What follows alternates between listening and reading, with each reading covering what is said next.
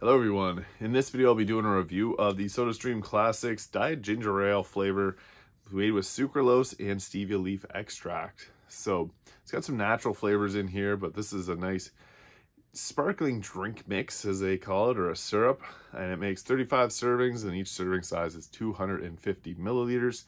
In total that makes 9 liters or 9 of the big bottles. In this there's 0 calories, 0 fat, 0 carb, and 0 protein. Some of the other Sodastream waters have a bit of sugar alcohols in them, whereas this one does not. So that's pretty nice.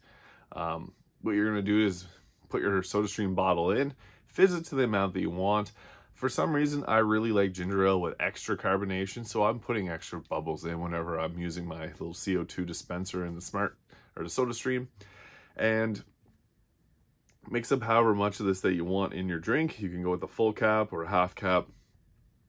Really up to you with what flavor you like and how much you want in it. I kind of go between a half and a full. And then you're going to slowly add it into a bottle and shake very gently just to get it mixed in. Don't shake it too much because you don't want to lose the carbonation from the CO2. But Sodastream Diet Ginger Ale flavor is pretty decent. If you like ginger ale, you'll probably like this one because I think this is one of the better ginger ales out there. I drink ginger ale quite frequently, and personally I really like this flavor out there. It's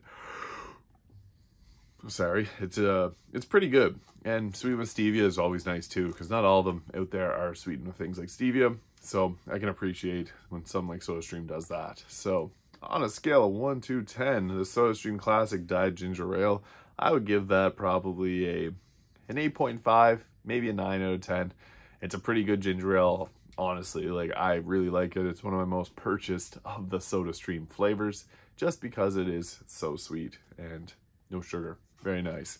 Thank you for watching. If you enjoyed this video, please hit the like and subscribe button below, and I'll see you in the next video.